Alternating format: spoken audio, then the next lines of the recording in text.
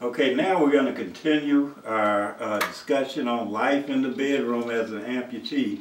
One of the problems I have with my apartment is a small apartment. You don't have a lot of room. As an amputee in a wheelchair or whatever situation, when you're in a wheelchair, you can't have a lot of furniture blocking your way. I know you may be used to having a big dresser on one wall and footstools and different things in the way, but with a wheelchair, you got to give yourself plenty of room. If you notice on my walls, on my doors, I have scars from where I bumped into these doors with my chair.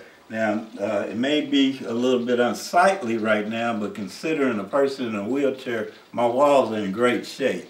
Now, if going around this room, you got to give yourself a wide enough berth to where you can turn around. So I don't have an extensive amount of furniture here. I placed my TV in the corner, so that's out of the way. I've got my fan. I stay hot, so I always have a fan going. So it's over here by the window. Over here by this corner, now you notice this is a twin bed. I love a king size, queen size, full size bed, but in this small apartment I couldn't have anything but a twin size bed because it gives me enough room to get around. This was a problem for me because I fell out of this thing a couple of times. And as an amputee and as an old amputee, you don't want to fall out of bed too often. So well, you get whatever it takes to accommodate your living. So with me, it took this twin size bed. If you got a large room, then you can get whatever size bed you need, but you got to have enough room to get around it.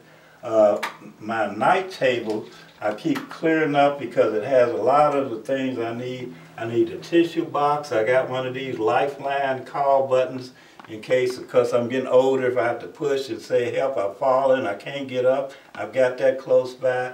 My lamp over here, because I don't have fingers, I can't turn a lamp on and off. So I had to put a doohickey on here that enables me to push a button and I can turn the lamp on. These things are available at Lowe's, Home Depot, anywhere you go. They just plug onto the plug, they go into the wall, and you can turn a lamp on and off with just the flip of a nub. Clocks are all push button and you can hit with every nub. You don't have to turn a knob anywhere. This is my utility table where I keep my prosthetics, my arm. This is my charging station. These arms have to be charged daily.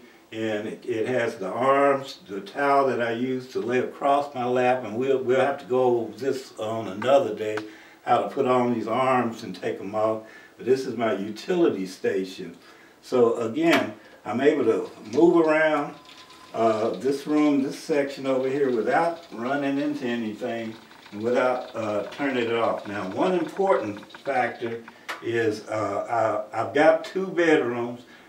This is my main bedroom specifically because outside this bedroom there's a roof low enough that if in case of fire I can raise this window up, knock the screen out, climb out on that roof and sit there until the fire department comes. I'm not going to fall on the ground and I'm not going to climb out there, but I can sit there and wave and say, help, come and get me. I'm not going to burn up in this apartment.